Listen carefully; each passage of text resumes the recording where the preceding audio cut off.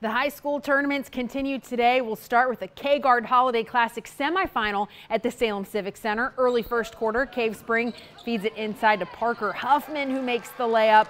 More from the Knights. Jalen Buster with the steal and the finish.